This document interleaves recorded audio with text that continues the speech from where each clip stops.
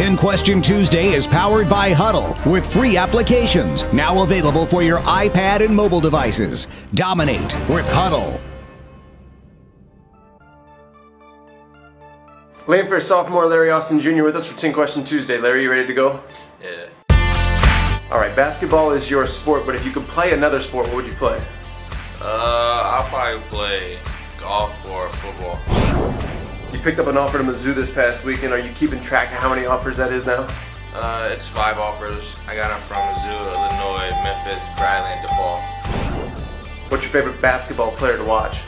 Derrick Rose. Thunder with a two-hand jam. Oh! Who wins the NCAA championship this year? Kentucky or North Carolina. Who's your favorite musician or artist? Lil Wayne and Drake. Young Money. What's a TV show you watch but wouldn't normally admit to people? I watch Family Matters. Can I do that? If ever it's Superman, what superhero would you be? If he's Superman, I'll say Spider-Man. What's one website you check every day? Twitter.